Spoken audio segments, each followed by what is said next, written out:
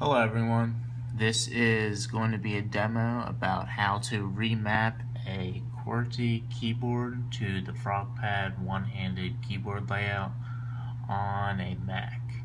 So for this you will need a key remapping utility called Carabiner and an XML file that defines the remaps that both of which I'll provide links to in the video description. I already have Carabiner installed here. To install, it's real easy. You just click on a package in this DMG file.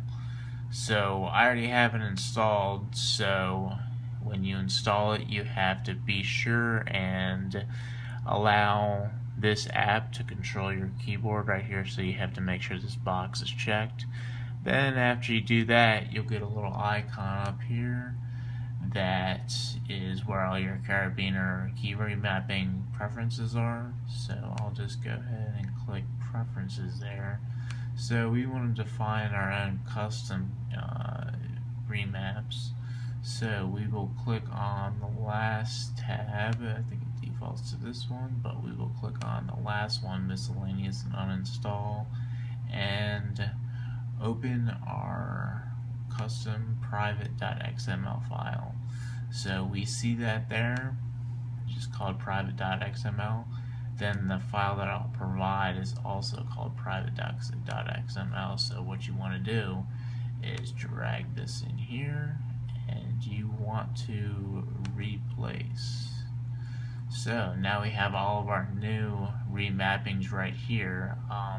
Just that if you're curious about it, just go ahead and open that in text editor or whatever editor you prefer.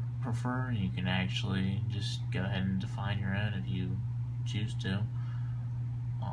This is for the right-handed, by the way, this demo right here. So I'll get out of that and then go back to my Carabiner preferences.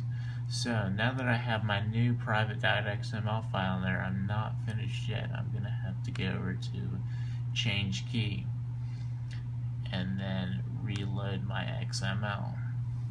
And then here it is right here, the Frogpad key remapping right there. So I'll go ahead and enable that, check it right there, and then I think I'm good to go.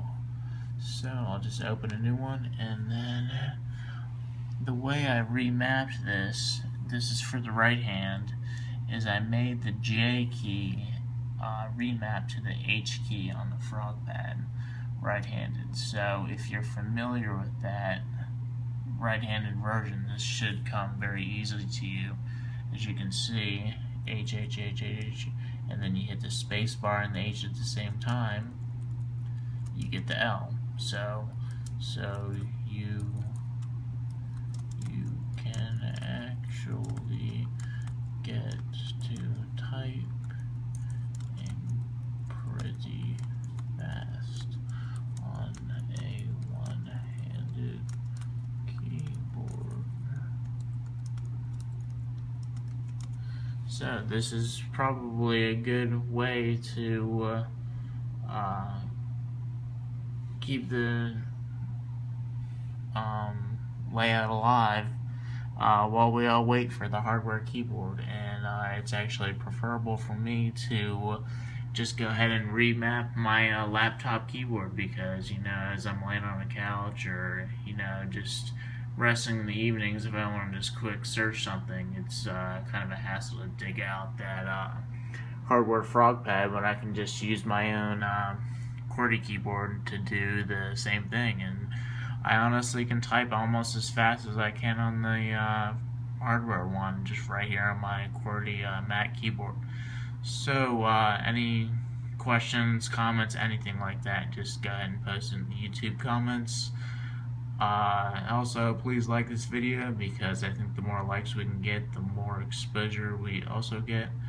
So that's that. And then I think I forgot to mention, but you know, if you want to just turn it off, just go ahead and uncheck that, and you get back to the QWERTY layout. And to do that, I'll just demonstrate pressing the J right here, it remaps to the H on the Frogpad, but now since it's off, it's just the J.